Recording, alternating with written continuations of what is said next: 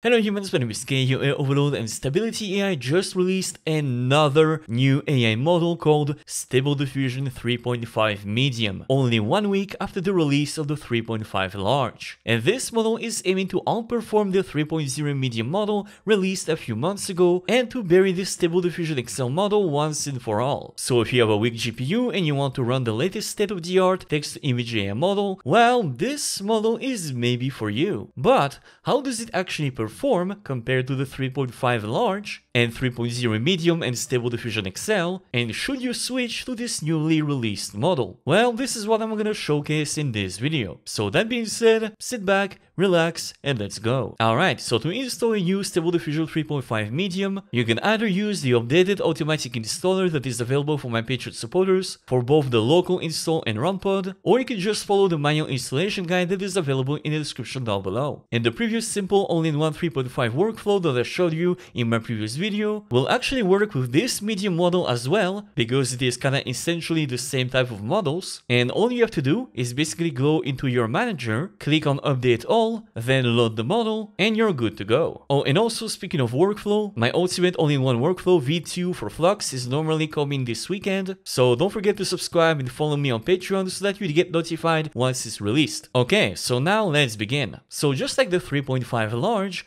what makes this 3.5 Medium model so special? And are there any differences between the 3.5 Large and this 3.5 Medium? Well, first, if you remember correctly, the 3.5 Large was an 8.1 billion parameters model, whereas this new 3.5 Medium is at 2.5 billion parameters, meaning that the model is much smaller and thus requires much less VRAM to run and is much faster to generate an image. So if you have a weak GPU and you cannot run models like Flux or Stable Diffusion 3.5 Large at a high speed, well, this 3.5 Medium is probably your best bet, because if you can run Stable Diffusion XL at a good speed, since it is pretty much more or less the same sized models, you'll be able to run the 3.5 Medium at the same type of speed. The second good part of this model is that, again, just like the 3.5 Large, it is really good at following your prompt. So again, I'm gonna use the same prompt that I used for the previous model, which was basically a photography of a gorgeous blonde woman real estate agent with blue eyes, red lipstick, wearing an orange suit with diamond earrings, sitting on a chair in our office. So now if I click generate, and we get something like this, which is once again exactly what I asked for: a blonde woman, blue eyes, red lipstick, diamond earrings, orange suit, sitting on a chair. Basically a great image perfectly following my prompt, with a pretty good image quality. Like, once again, to remind you, if I actually choose the 3.5 Large and I generate the same image, we get something like this. A very similar looking image, although it's a little bit of a higher quality compared to the 3.5 Medium. However, that same image generated with the 3.5 Medium was generated like 3 times faster. So that's definitely something to take into consideration. And basically that's just it. The 3.5 Medium is basically like a 3.5 Large, just a little bit faster with a little bit less quality, but it usually holds more or less the same qualities as the 3.5 Large, such as, once again, the ability to be trained and fine-tuned much easily compared to a model like Flux, since this is not a distilled model, where you can also use the negative prompt, the CFG scale, just like I showed in my previous video. Just like the 3.5, it has a huge array of styles right out of the box. So like, for example, if I input something like an illustration of a young woman inside of space helmet, if now I press generate, it gives me something like this, which looks absolutely fantastic, just really beautiful. And it knows like a bunch of different styles and artists that you can use in your prompt. Like, for example, this is the same illustration, but this time in the style of Frank Franzetta, which once again looks really good. So once again, just like the 3.5 Large, it has a lot of different styles inside of the model right out of the box, so that in the future, if you want to fine-tune it on a different style, this should be very easy. However, there is also one other thing that makes this model actually much better than the 3.5 Large. And that is the fact that the 3.5 Large had a limit of 1 megapixel resolution, whereas the 3.5 Medium has a limit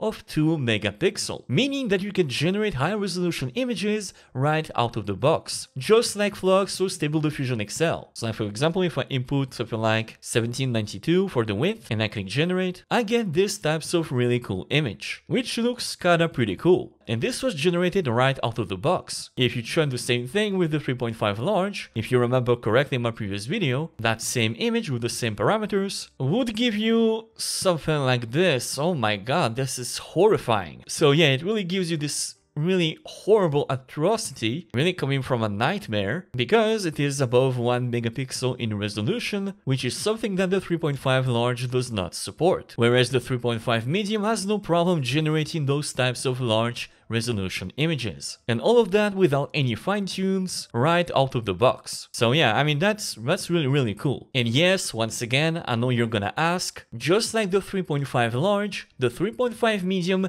is a truly uncensored model. So you can generate your own bazongas and buntas without any issues. However, that being said, there is still a few problems and a few cons of using this model. Because yes, this model is truly the Stable Diffusion XL killer. There is absolutely no doubt in that, because if you, for example, generate an image with the 3.5 medium with this types of amazing quality, and you take the same prompt and put it inside Stable Diffusion XL, this is the type of images that you would get. So yeah, really not the same types of quality. This is Stable Diffusion XL, and this is the 3.5 medium. Two models that should be more or less of the same size parameters. And no matter what prompt you choose for the generation, the 3.5 medium will always outperform the Stable Diffusion XL. I mean, this is Stable Diffusion XL. This is the base model that was used to fine-tune models that could generate images like these. So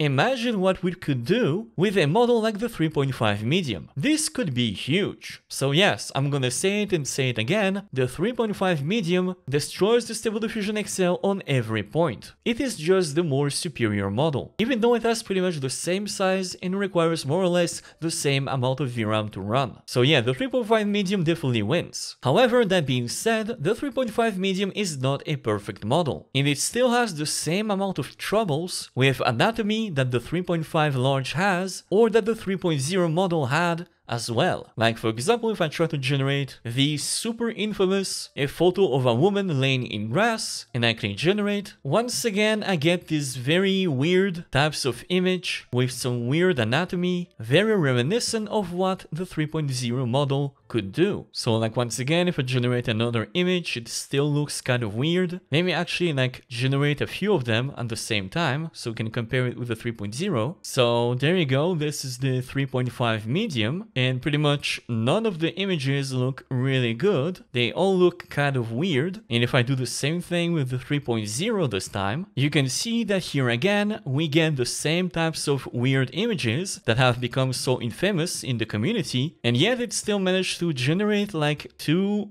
better images than the one generated with the 3.5. So yeah, in terms of like the quality of the anatomy, the 3.5 medium is really not that much better compared to the 3.0. If I, for example, generate another image, like for example, a photo of a woman doing yoga in a busy park in a dynamic pose, and I click generate, which as you can see, once again, generate those horrible atrocities, almost with the same types of quality that the 3.0 used to do. And actually, if I do the same thing with the 3.0 this time, and as you can see, this is the images made by the 3.0, so pretty much on the same level of atrocity compared to the 3.5, when you have some extra legs, extra limbs, where basically the human anatomy is just not present and not respected at all, and it's really just difficult to understand which one is which. So if a few months ago people complained about the 3.0 and how bad it was for human anatomy and refused to use it because of that, I don't see a lot of reason why people wouldn't complain this time around. Because, I mean, this is really the same types of generation. And funnily enough, Stable Diffusion XL actually does a little bit better compared to all of those models. At least when it comes to basic human anatomy. So, I mean,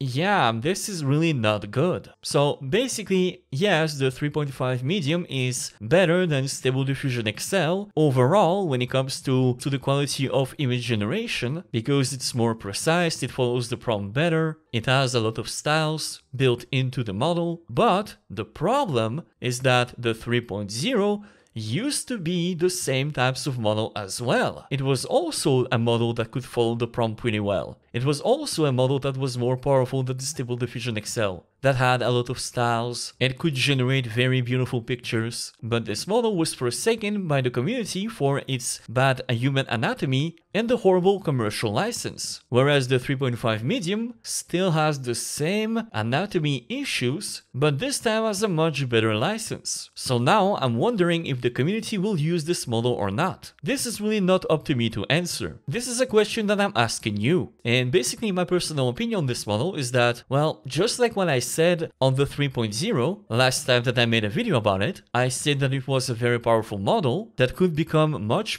better if people were to fine-tune and train new checkpoints so that the final models become better and better, just like the ones that we have right now based on the Stable Diffusion XL. And if that model is more powerful than Stable Diffusion XL, imagine what kind of model we could make if the community decides to train it with the same level of enthusiasm as they did with Stable Diffusion XL. But once again, this is really up to the community, not me. So basically I'm gonna conclude this video with the same conclusion that I did in my previous video, meaning that for now I'm not gonna make any new videos about the 3.5 models, since I don't know if the community are gonna use them or not. I'm still gonna stick now with the Flux model because it is a much better, much more powerful model, and the Flux model can generate some absolutely beautiful, amazing images with absolutely amazing human anatomy from the base model only. This is still right now my favorite model. And since apparently right now as I'm making this video we have an actual real fine-tuned model of the Flux dev model, maybe the Flux model has more future than I thought initially. So yeah, I mean, I guess wait and see. That's some really good news. So yeah, there you go. This has been the 3.5 medium. I'm not quite sure how the community will really react to this release. At least as of right now, we'll see in the next few weeks if people find better ways of using this, or maybe people will completely forget the 3.5 and will stay on the Flux instead. For now, I really have no idea. So definitely let me know in the comments down below what you think of this new release, what you think of this new model. Are you gonna use it? Do you think the community will use it and replace the Stable Diffusion XL with it? Or do you think it's gonna have the same backlash as the 3.0, where the model will be forgotten in about a week? So definitely let me know in the comments down below. Don't forget to subscribe and follow me on Patreon to get notified for my next video, and definitely try this model yourself right now so that you can form your own opinion, and don't forget to have some fun. And there we are it, folks. Thank you guys so much for watching.